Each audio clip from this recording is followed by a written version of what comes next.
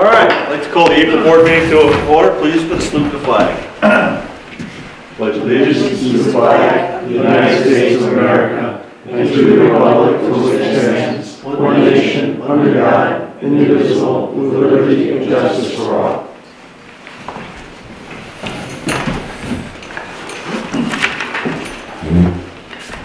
Okay, to get started this evening, we have some guests here to discuss school budgets.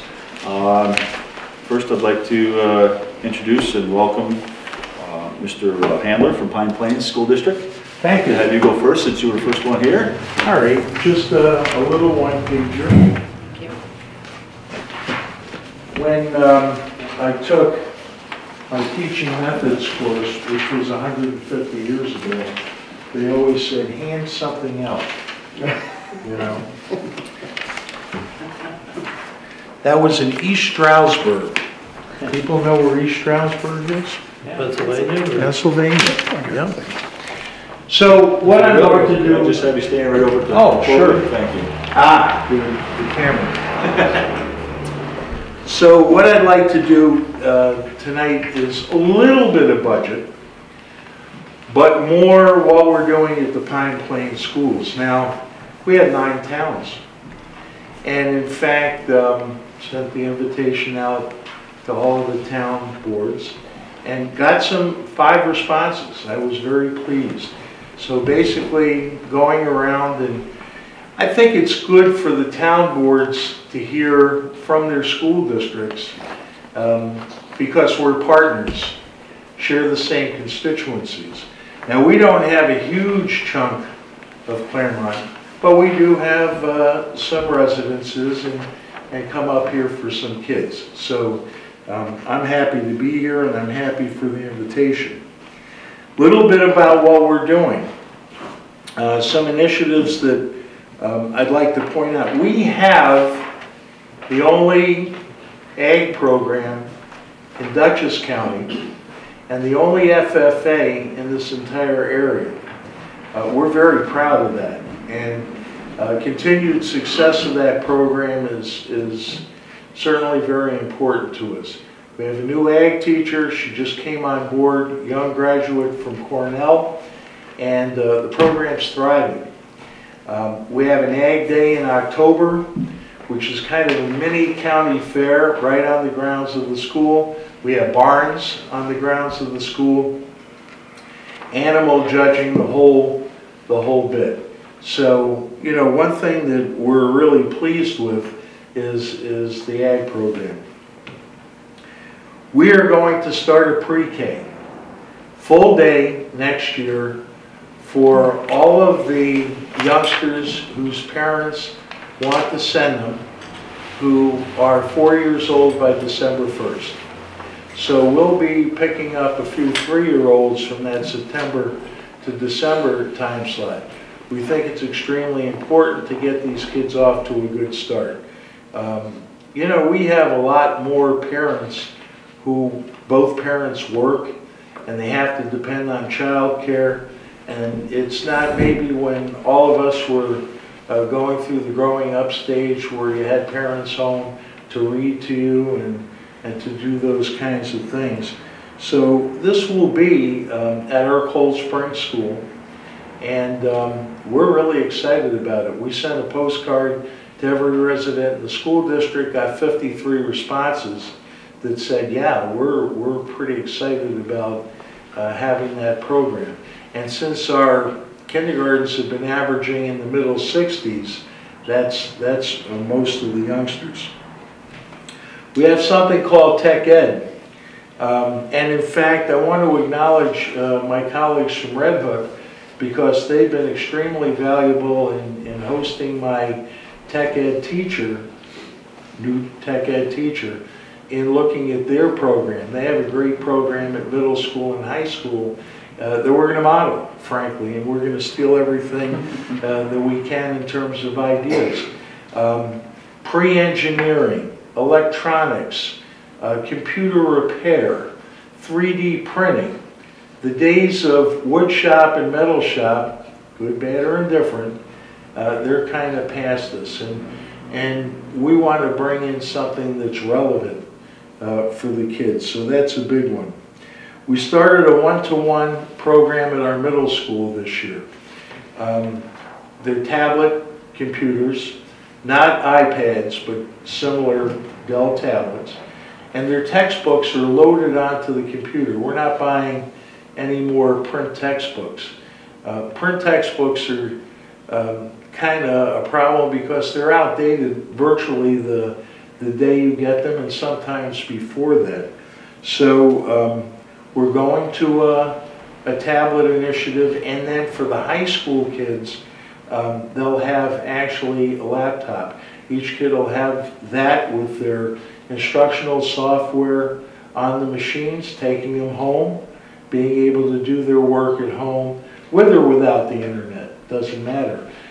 We'd like to see the day where the kids with 100 pounds of books and backpacks all slumped over as they go home. We'd like to see that kind of fade in the distance.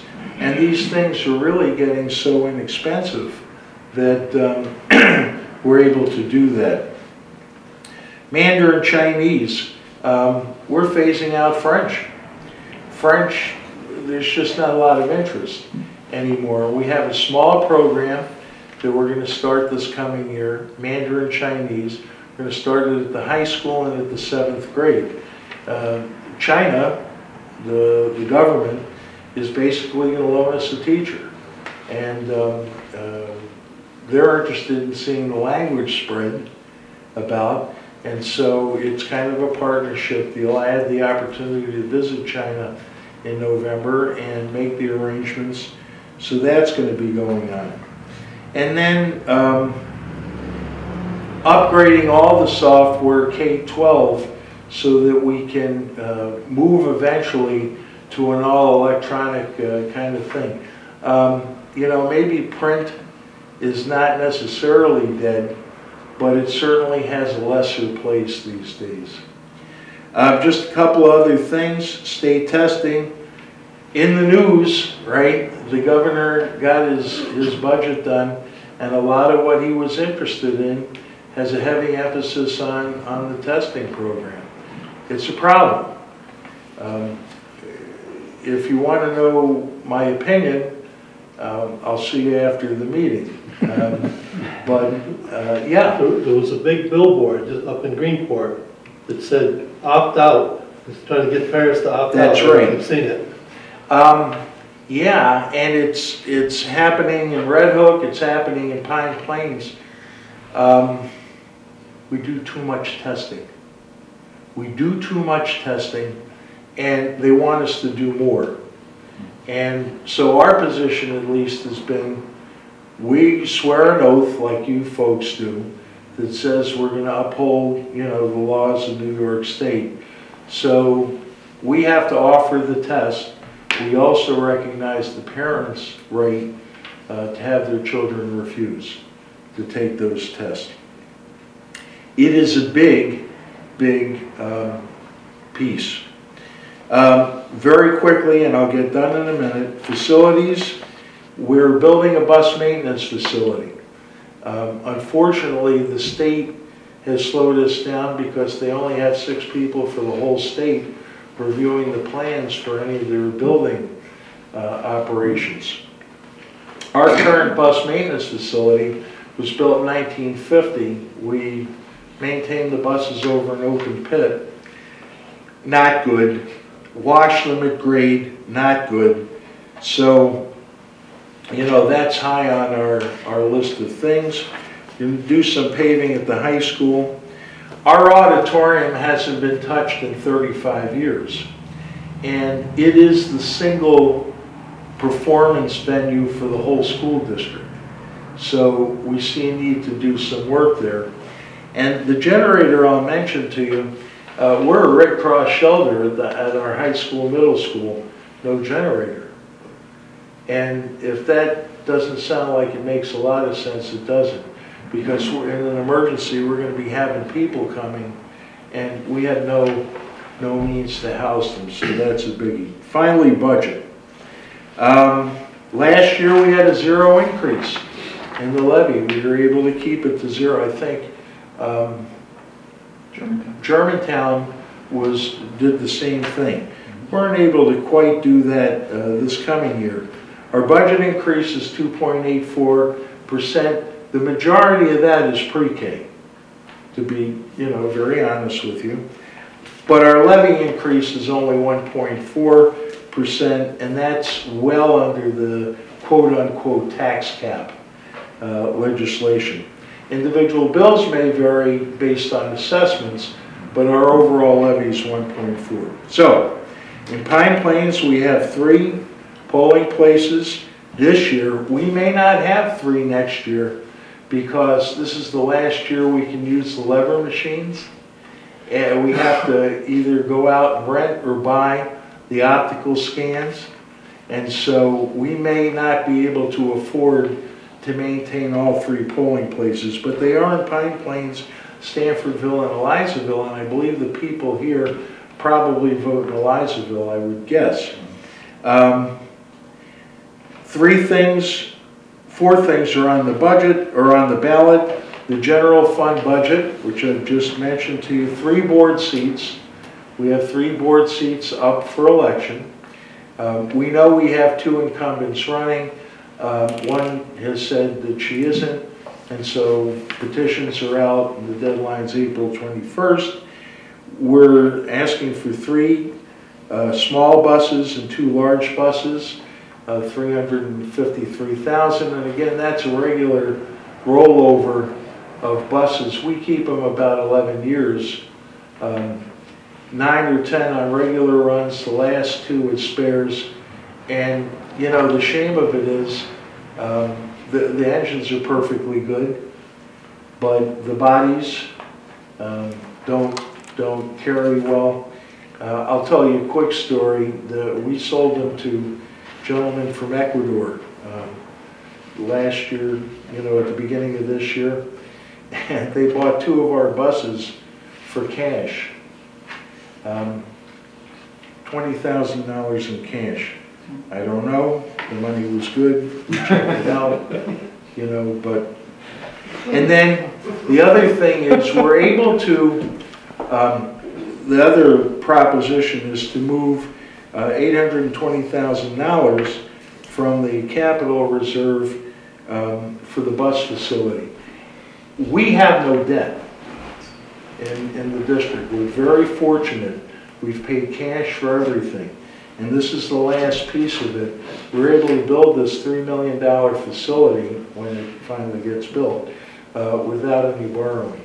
And we're pretty proud of that. Even the buses will be paid for in cash, a check, but no borrowing. So that's our story at Pine Plains. I will say that we work very closely with our colleagues at Red Hook, Rhinebeck, and Weebatuck, which are the 3 that immediately surround this. Germantown, not so much, because it's kind of a ways away, but on some things too. And I'll turn it over to these guys and be happy to hang around and answer any questions. Would you mind a couple quick questions? Well, you go right ahead. Yeah, you guys can wait. I was just curious, what's your policy for opting out on the Common Core? I drafted a letter, which I ran by our legal counsel. And it basically says this: we believe that you ought to have your kid tested, participate in the test. First of all, it helps us know how your child's progressing. Second of all, it's used to determine whether or not we're successful as a school, because if we don't have enough kids participate, we get put on the nasty list, okay? So it's my personal encouragement to you as a parent to have your child tested. However, should you wish to have your child refuse to test, and that's what they call it now, test refusal, then we want a written note, written document from you, and we will have your child in a separate setting doing a quiet activity. We don't recommend it, but that's your right as a parent. because I've heard some other, sit and stare was one of the things you have to sit in there, and I was just wondering if you had any policy set up for what you were connecting. The problem we'll have is if a kid refuses and we don't have anything from the parent, or we can't get a hold of the parent, we have to have that test in front of the kid. Okay. So, that's why I sent the letter home. Please, parent, if this is what you want your child to do, then this is what you have to do. Okay. Now, this Common Core testing, you use that for evaluation of the teachers also, right? Yeah, unfortunately. And how do you do that when kids learn at different levels, and even some of your special ed kids that definitely learn at different Not levels? very well. And the testing that you refer to, the amount that it counts in the teacher evaluation has been increased literally to 50% based on this last budget deal that the governor had with the legislature. Out of our control. Out of our control. And in fact, not to get on a tirade, but as trusting as these folks are, the principal of the school is not even trusted to do all of the observations anymore, to do all the evaluation. You have to bring in an independent person to share in that evaluation. So I'm afraid to tell you that there are folks maybe in high places who shall remain nameless who are not necessarily friends of public education, all right? Certainly not friends of teachers. Might have something to do with the teachers union not endorsing his last election, but you can draw your own conclusion on that. What else can I? One last question. I know I'm glad to see the amount of effort put into the computers, and computers. You have to have computers to do anything nowadays. But I'm saddened to hear that workshops can be doing away with workshop classes because computers can't build a house. They still need people that know how in construction. So that's what I'm. On the other hand, when a student gets a certain point of their high school career, if that's their interest, we have the second highest percentage of kids going to occupational education at BOCES of any of the school districts in Dutchess County. We have a very high percentage of kids who do that. And, there's a place for everything. We have kids in the construction trades and the mechanics, the whole shop. So it's a balance. Some of those courses are even good for kids that are going on to college. Absolutely. I know one of the most valuable courses I think I took in high school was mechanical drawing. Absolutely. We see a lot of the kids in our current tech program at the BOCES who go on to 2-year colleges, technical schools, sometimes 4-year colleges. Nothing wrong with that. In fact, we encourage kids, maybe a kid in an academic program who has some room in their senior year that go to BOCES for a one and done. Nothing wrong with that. Get a skill, basics, and it's important for kids to have something. I don't want to say to fall back on, but something that they can rely on as a skill. Not a bad thing, and not a bad thing that they learn some work ethic too. What else can I answer for you nice folks? Just wanted to offer an anecdote. About 17 years ago, I was in Guatemala City and I saw a Red Hook bus down there. So it's not There you go. Yeah, cash. I'm telling you, these guys came in with $20,000 in cash. And we did count it, and it was authentic. That works, yeah. Anything else I can answer? I'm good. Anybody else have any questions? Okay, All right, I'll thank you still very hang much. around. I I'll hang appreciate it. around. Okay, next I'd like to thank and welcome Mr. Finch and Mr. Martin from Red Hook School District. Thanks for having us again, and I really It's an appreciate. interesting note that 80% of this board is in the Red Hook School District. Oh, all right. I I really would like my esteemed colleague to hear this, but I want to thank the board for allowing age to go before beauty. And you are. So, we're going to talk, I think, mostly about numbers, but I do like to start with a couple of Red Hook anecdotes. And I wasn't meaning to be rude when I was checking my phone before while my colleague was speaking, but I did receive an email from a parent just a couple hours ago, and I wanted to share it with you. It starts, "Hey Paul," it's somebody I know from the village of Red Hook. "Just wanted to let you know that our excitement, Liam got accepted into 16 out of 16 schools. BU, University of Rochester, ambassador among them, exclamation point. He is an amazing product of the education he's received in Red Hook. We're so amazed and proud." And, I think that's one example of the good work we're doing with kids. We have a student non-voting board of education member. You may not know that. We've had that position for 10 years, something like that. 8 or 10 years, and it's a very valuable position. We get an update as to what's happening with the students at the high school from the student board member. Also, we hear from her about things we're planning to do that may be a good idea, may not be a good idea from a student's perspective. The last time she gave a report, we said, "Was there anything else you'd like to add, it's Jacqueline Davies?" And she said, "Oh yeah, I got into Cornell."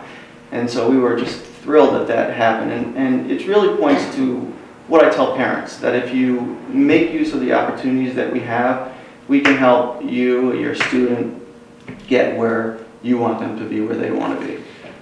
Any level, do whatever they'd like, as long as you take advantage of the opportunities that we offer. So I just share those two nice anecdotes from Red Hook. I'll cut to the bottom line. We're under the cap. We're not at 1.4. Bruce will give you the number. We're a little over 2 at this point, under the cap, and we're maintaining those opportunities for students that make us really proud. IB program, AP courses, that sort of thing.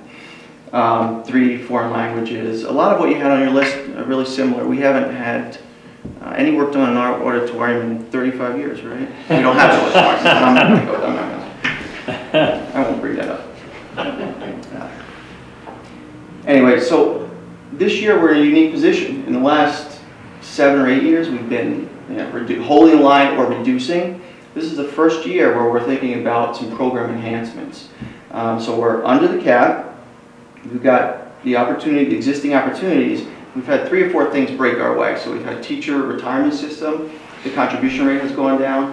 Health insurance, Bruce is the guru of health insurance, came in at about 5.5% increase. And he'll tell you it's sad to be talking about that as a good year when it's 5.5%, but when it rolls at double digits, very often it's a good year for us.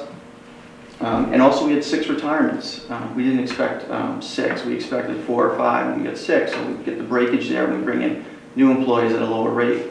So we'll try to dig into the list of improvements that we have in mind. Pre-K is one of the improvements that we have in mind.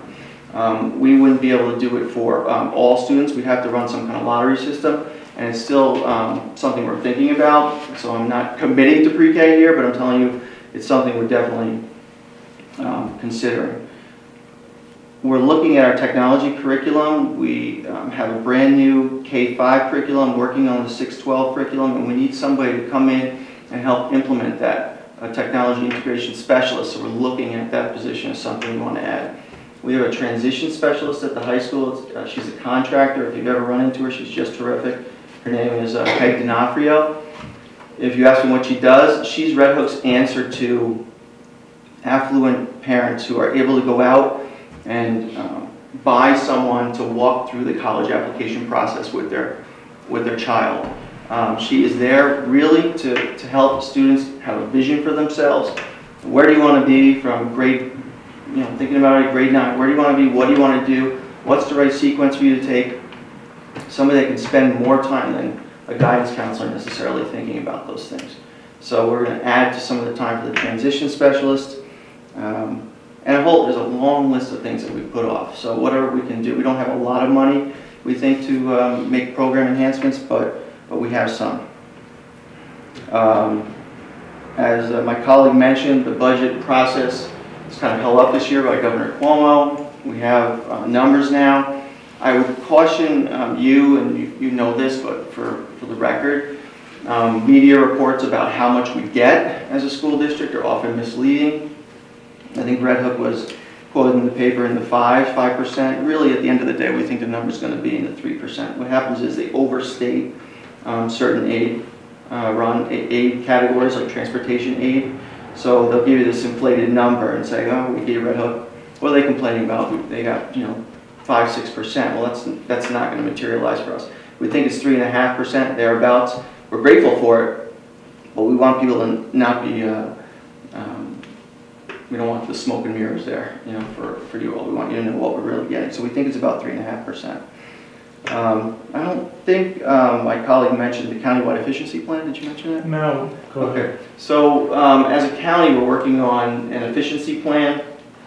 In a perfect world, if that plan is approved, all residential taxpayers will get a rebate check like they did last year for whatever increase they experienced this year. So it makes me feel better about saying that I have 2.4% increase. By the way, that check will come just prior to the election. Right. But it makes me feel a little bit better sitting next to my colleague who's at 1.4, knowing that if this plan is approved, you'll get that money back, and you should be held flat, not to last year, but the year before is the base year. Okay. What else? I think Bruce will just give you the numbers at this point, and then if you have any questions, I'll be happy to answer. Yeah, so Paul touched on the numbers a little bit. I'll just run through those and some of the technical details leading up to the budget vote. So our year-over-year expenditure increase is at 1.98, and the tax levy increase will be at 2.34%. That will be slightly under, but within the tax cap. As Paul said, we're working on the countywide efficiency plan, which is the next criteria, the next hurdle that school districts were asked to get over in order to ensure those rebate checks in the fall. So last year, districts just had to stay under the tax cap and everybody got those checks. This year, districts are required to stay under the tax cap and have an approved efficiency plan. And we're working on that on a countywide basis. We think Red Hook will contribute its share. In other words, our 1% of our tax levy will contribute to the countywide plan, but then we'll also be able to benefit by doing that as a group, having collective thinking. There are some efficiencies out of some of the bigger school districts in the southern part of the county that should be beneficial. And actually, we're aiming to do 1.5 or 2 times the required 1% efficiencies because it's a bit unclear as to what efficiencies are going to count and what efficiencies they're going to throw out when they get the plan. So we'd like to have a little extra on there so that even if they decline some of our proposed efficiencies, we'll still be able to meet the requirement. Leading up to the budget vote, there are a few key dates still to come. The budget that we're talking about tonight actually is not a Board of Education approved budget. Right now the board is scheduled to adopt the budget that we're talking about at the April 15th meeting next Wednesday.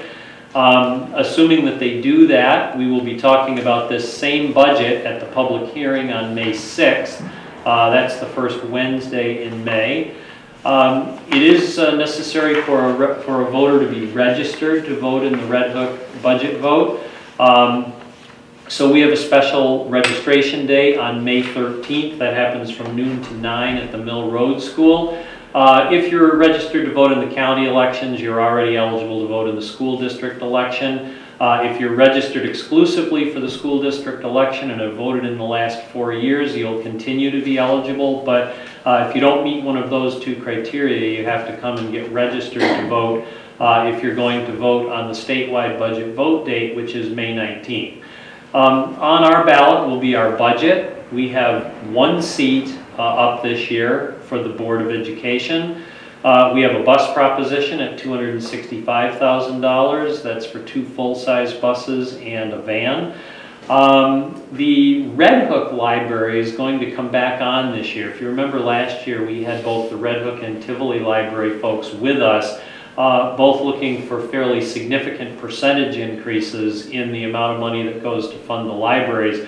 The Tivoli Library declined this year to go for an increase, but the Red Hook Library is seeking a modest increase, about $4,000, between $4,000 and $5,000, to add on to their $95,000 appropriation for the Red Hook Library. So that they have the legal authority to tag on to our ballot. They asked to do that, and they will be on the ballot this year as well. And then Paul was talking about the student board member. That has to be reapproved by the voters of the district every other year, and this is the year that the continued existence of the student board member will be on the ballot. So those will be the things that you'll see on May 19th. Questions? Well, kind of similar question. What kind of policy do you have for the Common Core opting out? It's exactly the same. Really, it's exactly the same. I haven't sent my letter this year, but it's the same policy. I've told my principals it's going to be the same deal. You know, like you said, we raise our hand and we say we'll implement certain things with fidelity, and that's what we do. But we also recognize the parents' right to have their child refuse, and there is no opt out, but there's a student refusal piece. And my orientation is not to put the kids in the middle of an adult disagreement. So I try to not have a sit and stare policy, and I try to accommodate having them go to separate room. Now, if the numbers were to like explode, how I work that out logistically at the building level, we'll do our best, but we've been able to manage it so far. Have you had a lot of pushback from your teachers? No. I mean, obviously they're not happy about the situation. I certainly don't blame them. The tying teacher evaluations to test scores, it's remarkably unstable over time, those scores. So I don't blame them for that. You know, you've had weird things happen over the last few years with the scores. Well, you'll have one teacher who does really poorly maybe on the observation portion of the evaluation, but because of the way the test scores worked out, they're proficient or they're highly effective, and then you have the opposite happen, and you know, it just doesn't seem to be a reliable instrument, and there are ways to improve it, but I think doubling down on standardized tests is the wrong way to go. It's a disincentive for people to take challenging kids. You know, why would you go out of your way to take an at-risk group of kids when you know you're putting yourself at risk? And to answer your question about special needs students and how, in theory, they adjust for the numbers of special needs students in your class. When you talk about how a kid did before they got to you and then how they did after they had you, but what I've read, and I'm sure you've read it too, it's not adjusting in a way that makes sense. And they also do it for economically disadvantaged students and I think ELL students as well, English language learners. So. There are strange things coming out of Albany that happen when you have politicians dictating to educators how schools should be run, and kind of reflect on that as an overall theme. There's lots of strange things coming out of Albany. One other question. Yeah, you mentioned pre-K. Now you don't have that in your budget. You're looking into that? We're looking into that with the money that we think we'll have available. If the board approves this final budget, we think we'll have a couple of $100,000 to either adjust the tax levy down slightly, add some additional staff, or do some unique things. One of the things we're thinking about is the pre-K. There is money that's available through a grant process, but we can't hang our hat on it because we don't have it right now. There's also this smart bond money. I don't think you mentioned that, and I didn't mention that either because we don't know. We don't know. We don't really know. You know, you voted on whether or not to borrow money That across the $5 state. billion thing Huge. that people approve. Yeah. We have not seen any guidelines yet on how to apply for when that money's coming, any of that. That's we're slated in Red Hook to receive 1.4 million. That's a big number. We don't know if that's a real number. We don't know what the guidelines will be. Is there any discussion with the local I'll call them nursery schools, Mhm. that already provide Mhm. the same similar type of service? I mean, is there anything with the school? We're not far enough along to have that conversation. We've told Okay. them that we're looking into it. We have a regular group now that comes together. One of the things that I started a couple of years ago is a regular meeting with preschool directors, and that sort of transformed into professional development for them, because what we recognized was they weren't necessarily getting the professional development that they needed, and they were welcoming it with open arms. So I was just in a meeting with them with the OTs, occupational therapists, and PTs, physical therapists, giving them ideas of what to do with kids.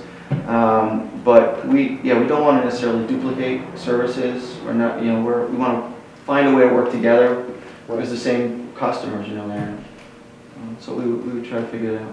I believe Germantown already implemented. They did. They got the grant. I think they got that grant.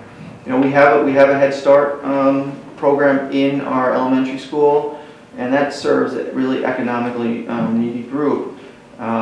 We think that there's a group that's sort of just above that to a certain threshold that is not getting the preschool experience that they need, and so we try to figure out a way to somehow target that group in there. Personally, I just see advantages and disadvantages, so it's something to weigh out from a taxpayer standpoint. Sure. Okay, any other questions? Thank you for having us. All right, thank you, gentlemen. Appreciate you coming in. Boy Thank Scout. you very much. Thank you. Thank you. Bye-bye. I'll look at that book. Okay, let's start with our regular meeting. Move on to approval of prior town board minutes. Motion approved. Second. Chris. Chris and the second. All in favor? Aye, opposed? Carried. Okay, we'll move on to clerk report, please.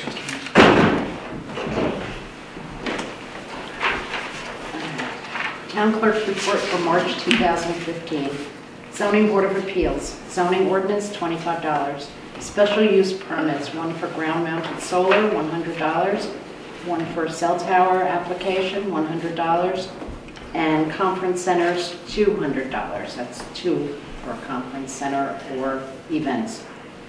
Planning Board site plan application, $75. Subdivision application, $125. Dog licensing, $40. Town clerk fees for solid waste, $1.50. Community house donations, $150. Decals, fishing licenses, $2.76. Total check for the general fund, $819.26. Trust and agency for escrow accounts for the ZBA, $150 for a ground-mounted solar application escrow, $150 for a special event application, and another $150 for a second special event application. For the planning board, an escrow for $500 for a minor subdivision, and $500 for ground-mounted solar for the planning board. So total check for trust and agency, $1,450. Paid to New York State Department of Agriculture and Markets for dog surcharges, $16. Paid to Columbia County Solid Waste, $18.50. Paid to New York State Department of Environmental Conservation for decals, $47.24. So the total for March, $2,351. Shoo. Those escrows are a little rough. Motion to approve, accept the clerk's report. So Second. All in favor? Aye. Opposed? Carried. Thank you, Mary. Okay. Mail review. What do we got? Anything? We do have a public notice from the town of Red Hook. Excuse me. A public hearing will be held by the town board of Town of Red Hook on April 14, 2015 at 8 p.m. at the Town Hall on Broadway to hear all interested persons on a proposed local law, number A of 2015, entitled A Local Law Amending Chapter 143 of the Code entitled Zoning of the Code of the Town of Red Hook regarding TND cottages in the Traditional Neighborhood Development, TND, zoning district. The amendment will permit a larger size for a TND cottage in the TND zoning district. Copies available at the town hall for your review. It's been classified by the planning board as a type 1 action and declared its intent to serve as lead agency for the matter. A copy of the EAF is on file with the planning board secretary.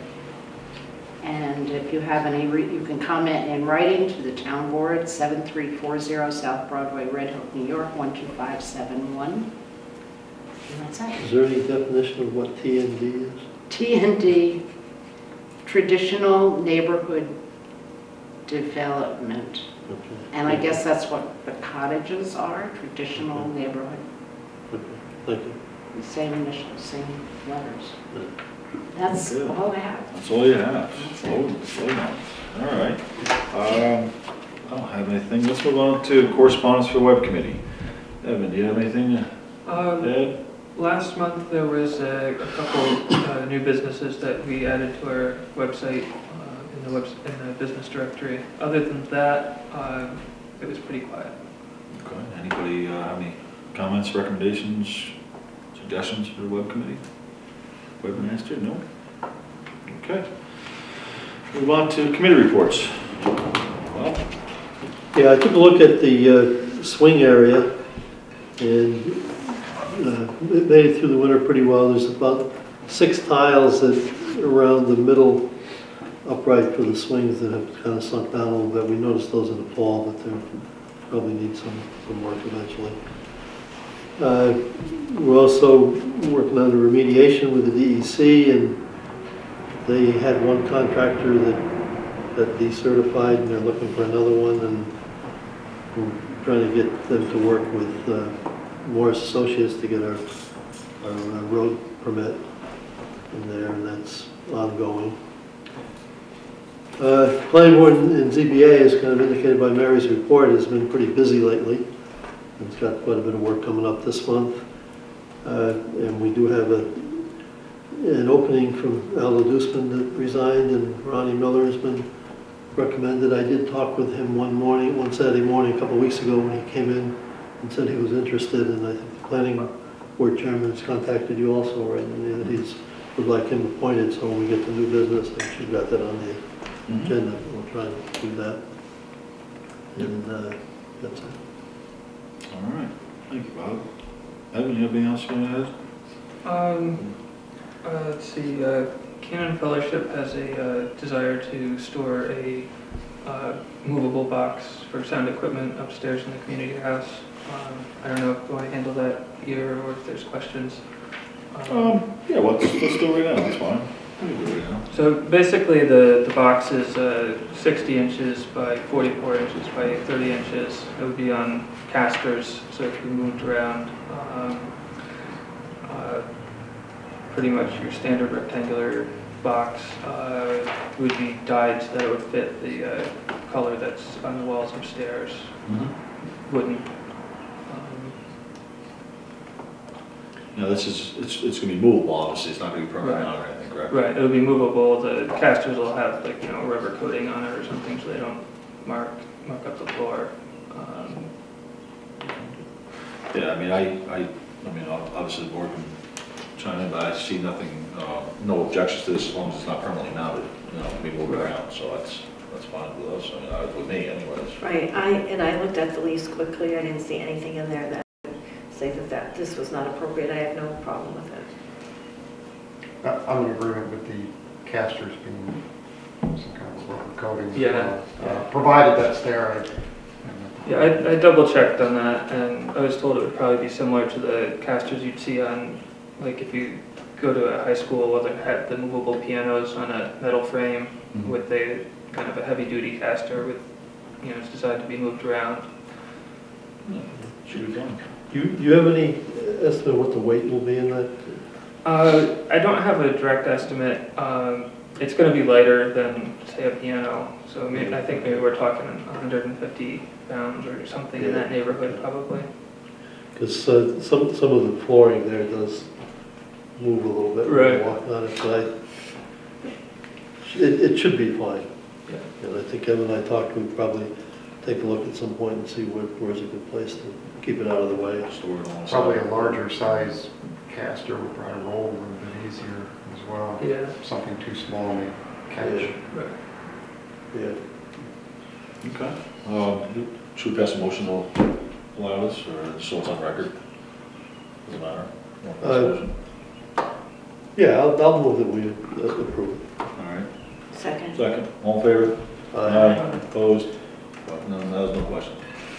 All right. All right. Anything else? No. No. Okay. Chris, you got anything there? Okay. Dawn? I know I sent an email and Mary made copies also that I updated all the contact information that was in the emergency preparedness plan.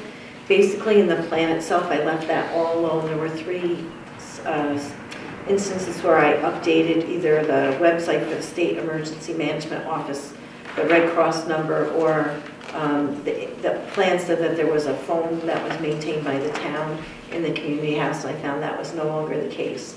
So other than that, it's all just contact information that I updated. There's radio stations on there that have been in business for a while. I added some new businesses like the ice and cold storage in Livingston. I added that. I added CVS. We think of it as a pharmacy, but you can buy just about anything in there. So I'm looking for, I don't know if it's appropriate to adopt an updated plan or if we need to just... You know, we should, because then it puts when it was last updated. Okay. You know, I think we should, because it shows that we updated all the contact information on the record. So, accept the motion to adopt the updated preparedness, or emergency preparedness plan. So moved. Second? Second. All in favor? Opposed? Carried. That way it's updated. It's second, right? Yes. Thank you, Dawn. It was actually kind of fun in a weird way. And I just wanted to let people know too that on this past Saturday, in my role as town historian, I met with Susan Robb, who was the town historian in Germantown. And what she's looking to do, and it's something that I'm in agreement with, is that the historians of the 3 towns, Germantown, Livingston, and Clermont, that we start to work cooperatively together and see what we can do to advance the history in this end of the county. I think a lot of times too, the history in this end of the county is tied to the state historic site, and there's lots of stuff that goes on outside of there. So we may at some point look to do some kind of an event with the 3 towns together. So she and I are going to meet again in 2 weeks, and I'll have more to report next month. Great. I know, I'm sure if you wanted to invite Mary Howell, Right. she would love to be involved with something like that. She just, you know, she loves all the town history, and she has a ton of stuff on there. Right. So she'd be a good one to at least include. Yes, definitely. Good. Excellent. Thank you. Okay. I'm sorry. Oh, that's right. I should mention that what the updated plan will go to the fire department. It will go to, I believe it's Bill Black at the County Emergency Management Office, and it will also get updated and added onto our website. So we'll get you a PDF, and we'll make sure that we have a Word document so that we... Yeah, I was thinking maybe we'd put both on the website, and that way we won't that's be in a the good- situation yeah. of not knowing Good where it plan. is. Good plan. Excellent. Very good. Okay. Move on to old business. DEC update. Just not a whole lot more to add from what Bob said. I've been in contact with Michael Mason, which is our contact through the DEC for the remediation plan. The contractor that they originally did some initial work with, it was decertified, and he's waiting to be recertified as acceptable on the state contract bid. It's throwing a little bit of a monkey wrench in the plans. It may take a month or 2 for that to happen. Michael Mason said he was possibly looking at rebidding or bidding this out in open bid form to keep the process moving, so we don't have to wait for the recertification of that one contractor that he wanted to use. So as it stands right now, that's where we are. I'm waiting to hear for any updates. I told him please let me know when there was anything new, and to keep me up to date. The ball is in their court, obviously, so we're waiting on that. The only thing that we do have a concern about is the driveway entrance, getting the permit approved. We don't really want that process to be on hold for the next month while they're waiting for a recertification. So we actually asked them if it would be possible to have Morris Associates, our engineer, get involved and work on the permit for the driveway permit, so it gets started and gets completed in a timely fashion. We are going back and forth working on that right now. Not sure where that stands, but by next month we should have a good update on that, and I can let everybody know where we are, because we do want, especially, get that permit in the process, because that's important. So we will. I'll update everybody as soon as I have some new information. Did you find out if the soil met the criteria? Oh, I'm sorry, I forgot that. Yes, we did get the results back. I didn't see them yet, but Michael Mason told me that the material is usable. It was passed through whatever tests they ran for compaction rate and chemical-wise for the underneath the bottom foot of fill. So that does save us some money, saves them some money.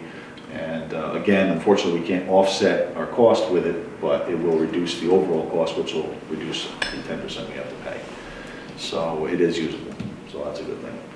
So, other than that, they still, they're originally on track to start. I think they were looking for May. I don't know when that's going to start now. If this is going to hold them up a little bit, but again, it's going to happen this summer. So it will be done this summer.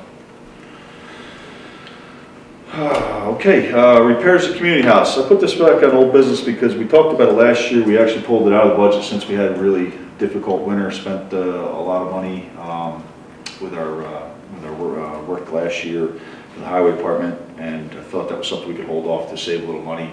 I'd like to put it back on the agenda because I think the front of the community house does need some repairs. There's some wood that needs to be addressed, some siding, and it definitely needs to be painted. So I'd like to.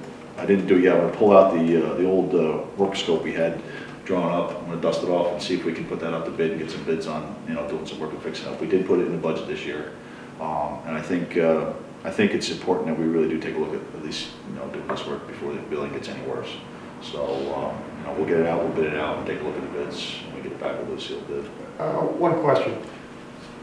Dawn and I think Bob as well, were talking about this on Saturday. Dawn had brought up the cracks in the doors here and I think over on the other side. Is there any way we can, with whatever work we include on the community house, we can also maybe have someone look at the doors here and see if there's, because they're two separate buildings, I don't know if we can do that, but.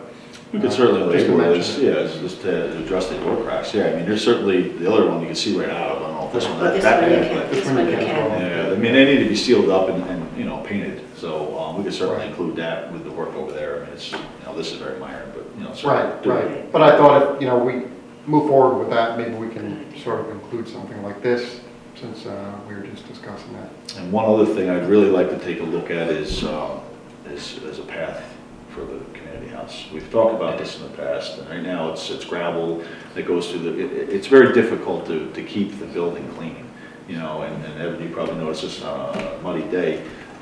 We really ought to look into trying to put a path over there. And it's been brought up before. We asked Superintendent Jimmy to take a look at it. He recommended or suggested, be very simple to put like just a blacktop strip path, right over to the front entrance. It's something we can consider. We could get some prices together, see what it's going to cost, but I really like to do something rather than tracking all that stone, dirt, and mud into the building every time somebody goes in there. It's chewing up the floors. I think it's important that we try to keep it clean. So I'd like to take a look at maybe have him give us an estimate, because that's something he could do for us. Have him give us a price on what it would cost. Yeah, I think I'm more in favor of like a blacktop. It's cleaner. It's certainly easier to maintain. You could do stone or something like that would maybe look a little fancy, but you're going to spend a lot more money. You have to hire somebody to do it. Like a flagstone or something. Right. Just putting gravel down, it's not really cutting. So, but again, that's something we can inexpensively have him take a look, give us a price, and consider. Right. So I think we'll maybe ask him to do that. Yeah, I'd be in favor of blacktop too. I think it would work well. I know there's some people may think that it's not historic enough, but it would help with the accessibility too, Yeah. because gravel's hard on that chair. Right. Exactly. Yeah. So I'm going to have him see if he can get us some numbers for next meeting, so we can consider that. Good point. Okay. New business, CHIPS funding. I received an email from our Senator Kathy Marchione. It's about the CHIPS and Extreme Winter Recovery Funding. They approved in the new budget an increase in the CHIPS funding for the harsh winter we had. Again, similar like last year, they increased to give us a little extra money for extra road work. And our increased amount is $6,850.96. So that will certainly help offset some of the costs we've spent. You know, give him the ability to certainly do the roads that he planned on doing, and you know, reimburse some of the money that came out that we wouldn't necessarily had to spend with the winter we had. So that is a nice little bonus to receive, because we can see the budget reports that you know, this winter took a toll on the highway budget for sure, and certainly took a toll on the roads. I mean, you'll see actually most of the town roads are in pretty good shape, but a lot of the roads have had a lot of wear and tear this year. So it'll help cover the additional cost of repair. Clermont roads, town roads, are probably in as good or better shape than any of the surrounding towns. I mean, there's been a couple of roads in Red Hook I've ridden on with lots of potholes. Well, let's not beat the towns up now. No, but it's common. Yeah. But here, I finally found one, and when I mentioned to Jimmy, they had already seen it, and they filled it. Right. Well, you know, they do the best they can. Obviously, every town probably does, but our roads are in very good shape, and that's because of the, you know, the good maintenance schedule that he's got set up, and that's why, you know, he wanted to do those, you know, leave this road next year or this year, and he certainly wants to keep on top of it so we don't accumulate holes. Run down Is there anything we can do as far as the county roads within the county? Believe me, I've been working on it. I've been working on it very tirelessly. And it's not to any fault of the highway superintendent in the county. The funding, I mean, you know, it's just a tremendous amount of roads with very little money that we're allocating for roads. This year we did allocate an extra $1 million like we did last year, but for the longest time we're only given $1.5 million for paving each year. And you know, you go over, you know, how many 200 some miles of roads, how, you know, you can only do about 5-6 miles with $1.5 million, or 10 miles. So it really didn't keep up with it. So last year we started with an extra $1 million allocation, so get $2.5 million. That helps, but it's certainly not going to bring us up to where we need to be. But we're working on it. I mean, it's slowly. It's just they're in such bad shape. Lasher Road is one of the worst. There's one little section of that.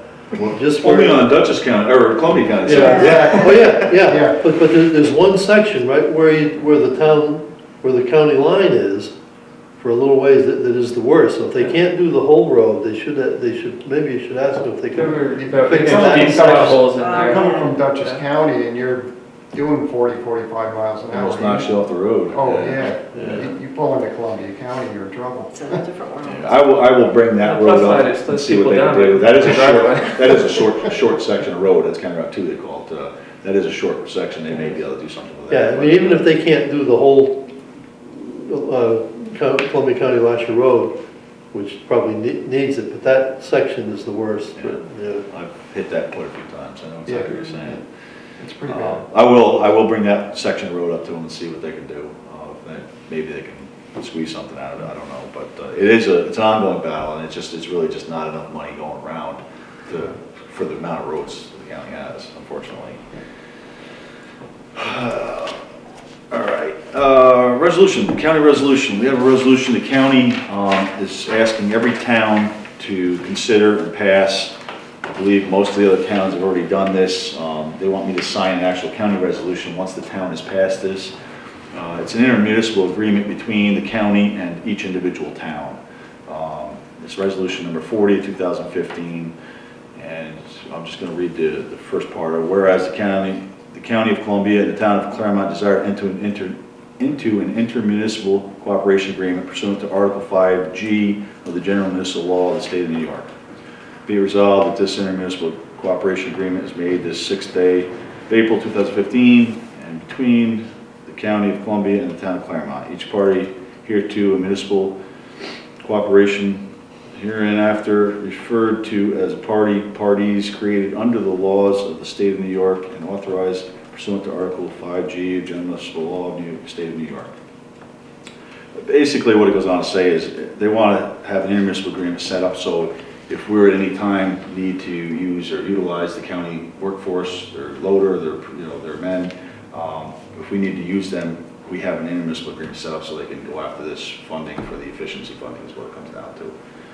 So it's nothing more if you read all the rest of it to say it's an intermunicipal agreement between us and the county. And it's both ways, so that they could use us and we could use them. Right, eventually. which technically it probably. But there's no- but yes, it is. And it also has a clause in there where we can cancel within 30 days notice from either party, so it's, you know, we're not. There's bound no by anything. obligation. Correct. Yeah. This has nothing to do with the intermunicipal agreement we have with Livingston and Germantown. No, this is the county. For each individual town will have the same exact, basically, resolution. So I'd like to ask for a motion on, So, Second. all in favor? Aye. Opposed? Carried. Okay, highway budget. I don't know why I put that on there. I think that was just to discuss where we stand at this point with the highway budget as far as basically every line is fine. As you get down to the snow removal line, it shows we have a balance of $1,985 left. And that's just the result of the winter, the sand and salt that was purchased this year. At $25,000, we've almost went through our entire budget, and it's only April. Obviously, this year we should have done the sand and salt till the fall, but that's why that extra CHIPS funding, I think, is very important. So we don't, we can use that for the roads. We can reimburse some of the other money that we had into, to offset any sand and salt we might need for the fall. So I think that's, it actually helps us out quite a bit. We'll have to do a budget amendment probably later in the year. Once we actually receive this money, I'll make sure we're going to receive it before we do a budget amendment. It will make a big difference to us for this year's budget. Okay, planning board appointment. We've, as Bob mentioned earlier, we had a resignation from Aldo Duzman, I believe 2 months ago. At that point, we spoke to some people looking for someone to put on the planning board that would be interested. We spoke to the chairman of the planning board. He had a recommendation. He checked with that individual, and he brought back Ronnie Miller down here. I certainly known Ronnie for years. Larry's known him for years, so he'd be a perfect individual to have and a good asset to have on the planning board. At this point, we've had several interviews. We don't really have too many people to pick from. We've already appointed everybody that was interested before to one board or another, and I certainly have no objection to appointing him to the planning board this evening. yeah, and as I mentioned, I did talk with him when he came in on a Saturday also. We talked similar to what we would have done if we had interviewed. My thought was that it might be good for us to have an interview just so that the process is followed, but maybe appoint as a alternate for this meeting, and then the next meeting we could appoint officially as a full member. That way we've had time to... Well, there is already an alternate For the planning for board? the planning board. Yeah, Which isn't interested in a full-time position, so that's why he wants to stay as an Okay. alternate, which Yeah. works out very well for Right. what we've used And before. we have, in the past, we have done appointments with and without interviews. Right. I know it's possible. It just seems a little bit preferable, if possible, to do an interview. That way we've had time to, he's well known, so it's not...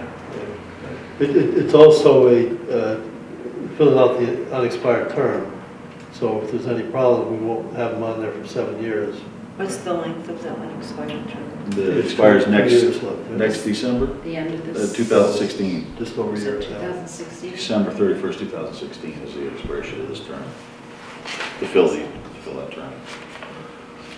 Well, I tell you, I mean, we could set up, we can set up an interview process if you'd like. The last couple times, we really didn't have a whole lot of turnout. I was going off the recommendation of the planning board chairman, and since the individual I know, I think most of us know who, this individual, I figured would be a perfect fit for the board. I reached out some too, and I didn't find anyone It's hard to find interested anybody, either. get anybody to do anything, so, I don't have a problem interviewing, but again, we haven't had a whole lot of turnout, and I'd be happy to have him serve on this board if he's I know interested. Larry'd like to have him, because he's got a lot of work coming up, he'd like to have him for the next meeting, which is coming up this week. Mhm. I don't know, I'd like to, Well, go ahead and put him on. can I entertain a motion if you want to, consider putting him on now, or, that's fine with me. So Second. Okay, motion second. Bob made the All in motion. favor? Aye. Opposed? Fine. You okay with it? No, I think Evan made a valid point, but at the same time, seems to be the right thing Yeah, as if that well. helps So us. It's also helpful to interview to get people, if you have multiple people, so you have another pool to look through, if somebody else comes, if you need another position, but, the last couple of times, nobody's really showed up. It's been difficult, so, basically we're begging people to be on these boards, so it's, to have them, volunteer to be on the board is nice, so. Well, I think his point is well taken for the future, though. I Okay. think I'm fine with what we've done, but I think going forward in the future, we should do the interview first. Okay. We'll make that clear, it'll be Ryan Miller to fill out the unexpired term until December 31st, 2016. Yes, it is. Okay, you got that. All right. Thank you. Was that all ayes? Yes. Or, I guess abstain. I'm not Yeah, you're opposed, changing. Yeah, I didn't hear. If Well, I didn't say aye. aye, but I'm not really opposed, Okay. so All right. however that goes. So an You extension. would- As an abstention? Or Sure. it's up to you. Take your pick. Yeah. All right, that's about it. Supervisor's report, just to go over a couple things. First of all, I want to thank everybody that was involved with the town Easter egg hunt. I appreciate the volunteers, everybody that came out, the people that helped out. Mary, I remember seeing you there. It was very nice to have Dawn, I think you were there, I saw you there as well. Chris's family was Chris there. was there. I missed that. wasn't, but my family Oh, was. see, really?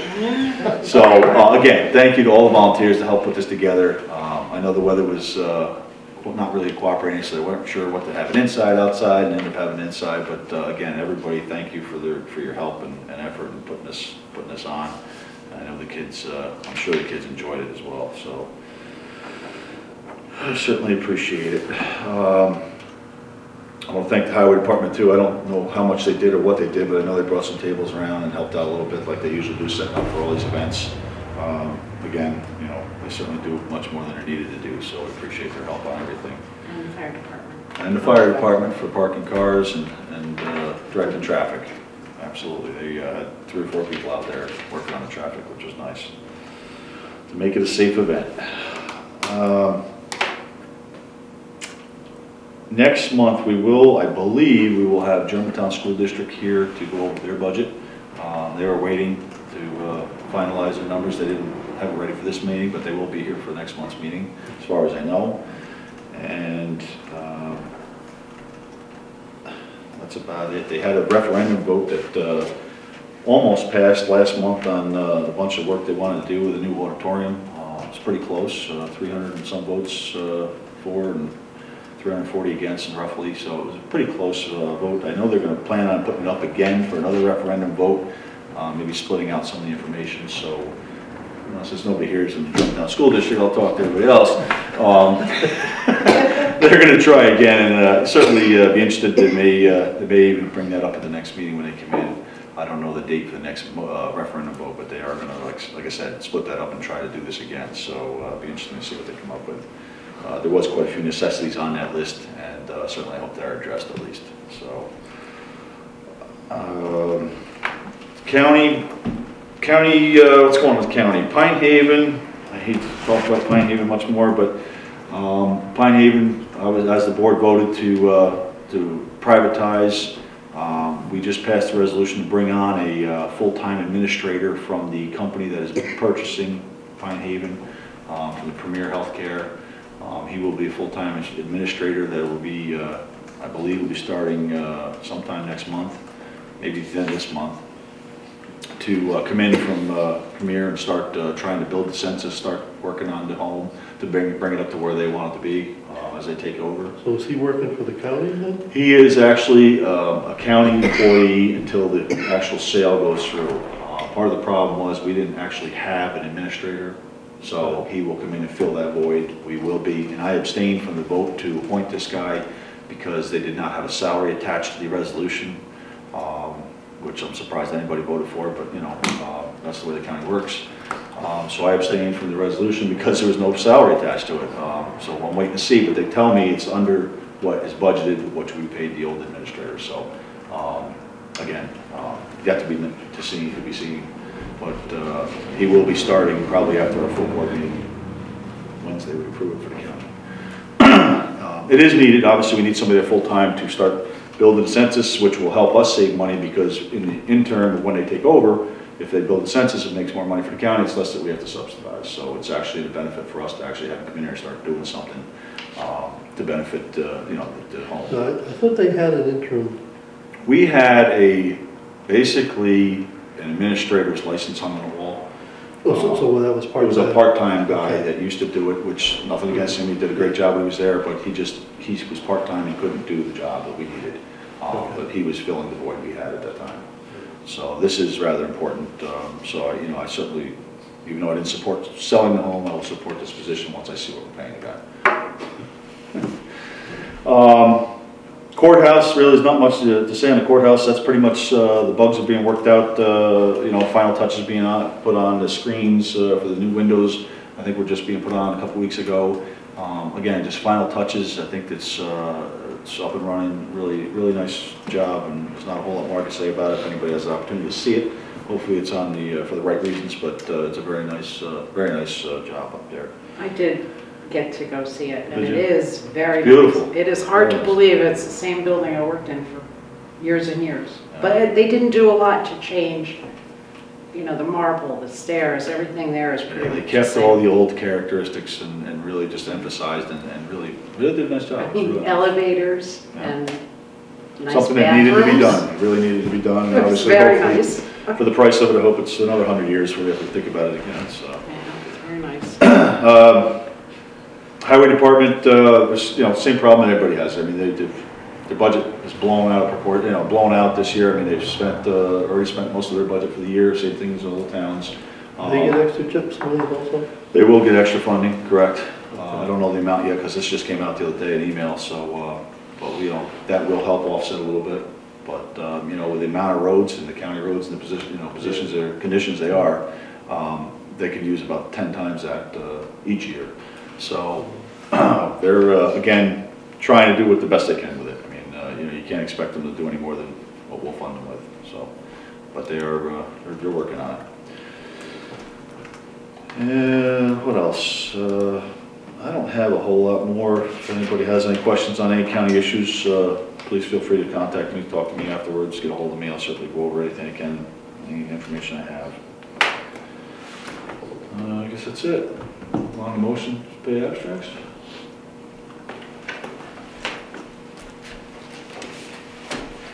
Make a motion that we pay the general aspect, number 4. Vouchers 80 through 109. The amount of $9,683.45. Second. All in favor? Aye. Opposed? Carried. Move we pay highway abstract number 4, vouchers number 26 through 43, in the amount of $9,884.48. Second. All in favor? Aye. Opposed? Carried. I make a motion, we pay trust and agency abstract number 2, voucher number 3, in the amount of $41.25. Second. All in favor? Aye. Opposed? Carried. Thank you. Okay, we'll move on. Public communications, comments to the board. We don't have a big gallery here tonight, but anybody have anything they'd like to say? If you would, please. Okay, thank you very much. Is there a time limit? Yeah, we got a lot behind you, so could you make it quick? I'm very impressed with the board's characteristic right now. You're working really nicely together. It's very businesslike, and thank you very much for doing this job because I know it's very hard to get people to do this in any of these things. I was on one town board or another for 25 years, and so it just, my life got a little too complicated, but I know this is very hard. I'd like to thank also the highway department and the road crew because it was kept passable and better than passable. I knew when I came into Clermont up Route 9 that the road was going to be clear. And the other evening, it was last week, there was a fire at John Gall's house on Commons Road. And I certainly want to thank although it wasn't my house, the fire department was there. One of the people who I was talking to at the scene said that they showed up in 3 minutes. So, or after somebody made the call, so that was astounding. And there were also crews here from Tivoli, Elizaville, Germantown, Livingston also, so that was a tough break for the Gauls. And the reason I bring it up, other than to thank everybody, is that while I'm milling around talking to people, I talked to a couple of women who lived in houses along Commons Road. So they all asked me, oh, which house do you live, etc. So they mentioned to me that they used to jog and walk down the road, but now they're afraid to because the cars go so fast. So I've raised this before. So it's not just me. I mean, you maybe see them. So we all know that they aren't living on the road. The people who are, they come. It's fun to go past my house because, if you're on a motorcycle, you get this, like the Fast Furious kind of experience. But I don't know what can happen. What can be done? I mean, it's like there's also, it's like it's a town road. It's not a county road. You got to, which police force, who put the signs there? At least the signs in each direction are inconsistent. And the sign that is astounding to me is, as you're coming into, if you're coming to the Route 9 intersection, there's a 40 miles an hour sign there. So if you've come from, Pine Plains, for example, come across through there, you're coming into the hamlet, you can't see that there's a stop sign down there, and you're given a 40 mile an hour speed limit.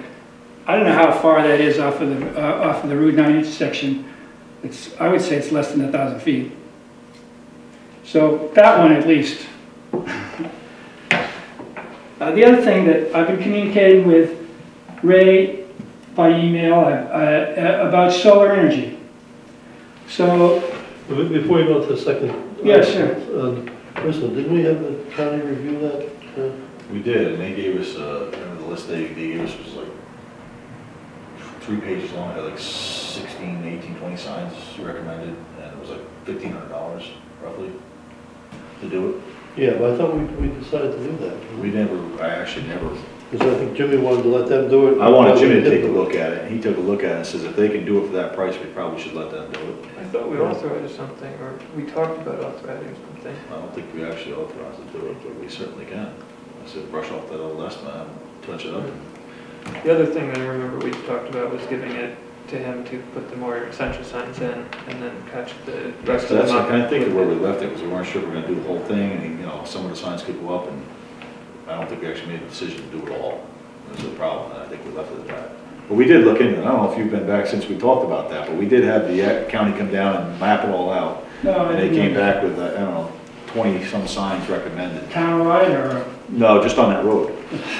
Curves and speed and, all recommended turns, there's a lot of stuff that. There's a lot of signs that, in different areas that get updated each year. Yeah. And Jimmy does some of them, and now I think the county said they would do it for a certain amount. Why don't we bring that back up next month and then give a chance to get I'll have them update it. I'll have them update that list, and we'll take a look at it again and see if we want to just do the whole road, and if Jimmy, thinks that he can do that. It's not just me who notices this.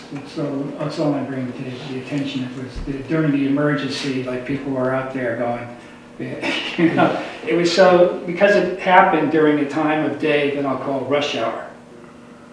And the traffic was stopped because the street was blocked. So when you notice it, I was like, I don't know how, I think it was Don Van Wagner was stopping traffic at this corner. I don't know how many people he turned away, but So a lot of people cut through there, oddly enough. All right, well, we did actually work on it a little bit. We Well, just didn't thank make you a very final much. decision, but we do have the information, and we'll bring it back up and look at it. Thank you very much. I thought it would be helpful for the summer because, you know, kids go out on the street and play, and Right. the woman I was talking to had a young son with her. I don't know how old he was, maybe 7 or 8. I see more people walking and jogging on that road than any other road. A lot of people do it. Yeah. But then some people were saying to me, you know, I got afraid, so I stopped. You know, I used to jog. Last summer I was jogging past your house, but Yeah, and that would be one part of it, and obviously the other part would be enforcement. I mean, that would be an issue, that's our county. yeah, that's the other. Sure. You know, that's the whole. I'm not You know, sure how signs. much you'll get out of the signs. I think that, you know, it's good that we do them, but I know. what I've read, the research generally says that people ignore them. Exactly. The only thing is they are inconsistent in the two directions. Right. Yeah. All right, well, we'll definitely get that together and bring it back up next month. Thank you very much. The other issue I wanted to mention was, well, in a way, it's a larger question. Since the gentlemen this evening were discussing the effectiveness or lack thereof, or the message that you get out of Albany. So this is related to solar energy and also cell phones.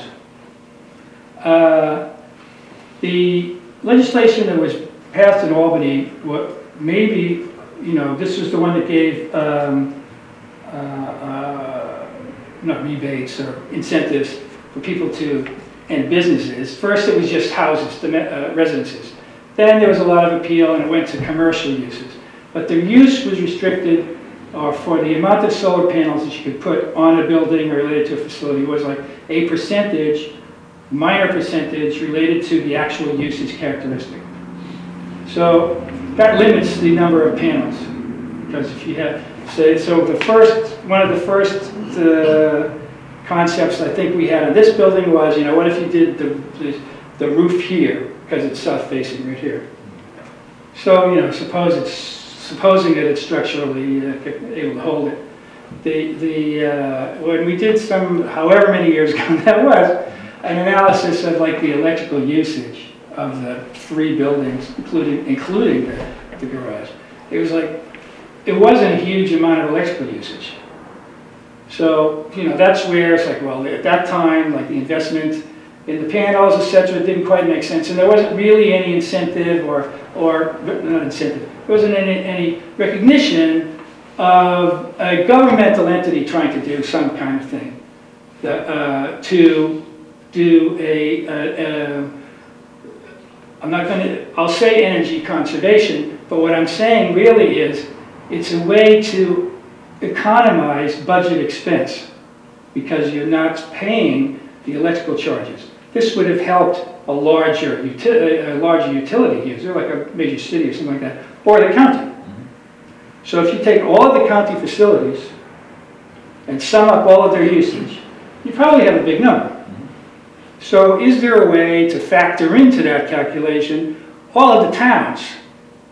You know, just after you told me that, I mean, how do you make that number bigger? If you take each town's electrical usage, or not the residences, but the governmental facilities, you know, how big can that number be? So the reason why it comes to my mind is that I drive back and forth to Boston too much.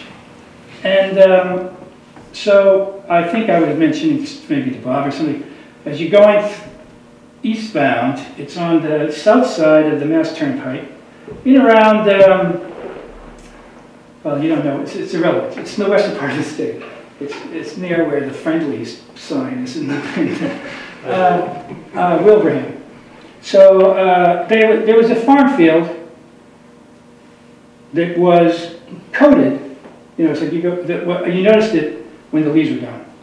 It was coated with solar panels. You know, I'm talking about like a big farm field. Then, boom, there's another one.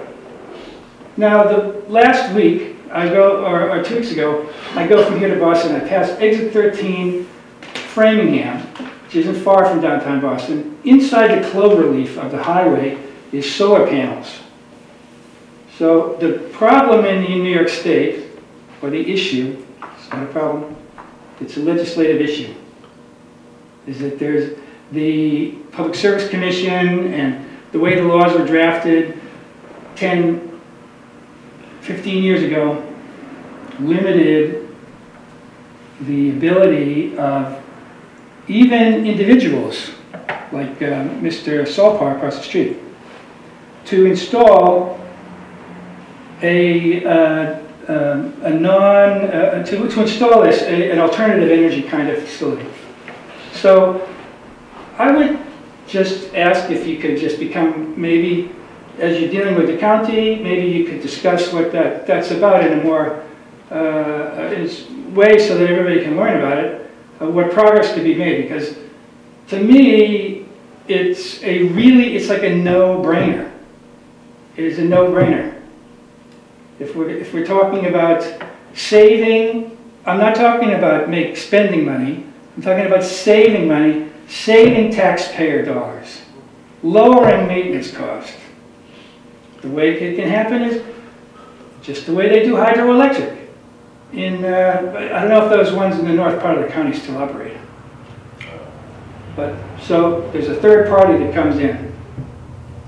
I think that's what happens in Solpar, right? Does he have, it's a third party that comes in and does this? Yes. It's a company that installs them, and you can lease or buy them, right? Am I right? Exactly. Lease or buy. So obviously the Massachusetts Turnpike Authority is not gone into the business of solar energy, but they have gone into the business of leasing land that is leasing underutilized assets. And we're going to start to see that over highways. It's already over parking lots. I'm sure you've probably seen some of those happening where it's like, no? No. Okay. In Poughkeepsie they have them. I haven't seen. In Poughkeepsie they have, you think you're going under a shade, I'm sorry, I asked them there's a time limit, you told me they use it as like a canopy over parking. Where's the gallery at? Or No, it's at the, one of the, you can find one if you go to, towards the Vassar Hospital. It's the Jefferson, it's an office complex. Well, just to give you some information, I mean, the county had a couple presentations last month come in about the net meter, what do they call it, net metering or something? Yeah. We actually had two presentations from two different companies that come in. They said that they'd like to put up like a solar farm, and what they do is they sell the energy back to the county for like a fixed rate for the next 20 years. Right. So say you're paying 8 cents per kilowatt or whatever, they give it to you for a set rate. You don't have to worry about any inflation, nothing. They keep whatever they make above and beyond that, but they sell you're locked in for the next 20 years. I think is the contract they're trying to do with the county. So we are actually looking at that in county law, 10 or 15%. That's exactly what I'm saying. That's what it is. That's what I'm saying. So they can't make money off a small business. And that was if the cameras were off. A deal made with the Public Service Commission and the utility companies. Correct. So it was not beneficial to the consumer, right, or to business. Right. Which is unfortunate because a lot more people probably would pursue this. Absolutely. You know, but for them to come in and just set up something to sell us back electricity the town uses very small. Countywide, it's $180,000 to $200,000 a year. It makes sense. They're interested in that because they put up a big solar farm on a piece of property, and they do exactly that. I don't think it's available to piggyback the towns in with the county to make it bigger. Maybe not. Maybe not. Separate entities, but I mean that's something I could certainly look into as we're having discussions on that in the county. Where there's a will, there's an attorney who can make the way. Unfortunately, as you said, there's a lot of resistance on major parties against against this. So, I'm sure. That's the issue. That's the issue, and so it's like so part of what I'm hoping you'll do is if the question comes up with some higher authority of another elected level, don't be I'm not going to say that in the negative. I mean, there could be benefits. It's not all, it's either, we either all become like flood victims and with all of our land ripped away by raging waters, or there are some simple things. Thank you very much. All right, well, we will, like I said, we've had discussions on this, and we will certainly probably continue to have discussions, and I'll keep the board updated on this. This is something that the town could maybe get in on, but just to have the town separate, it's gonna be very difficult, because it's not really, payback would be forever on the town. Because again, they don't let you. Is not, or is it paid by somebody else and you're just renting the land?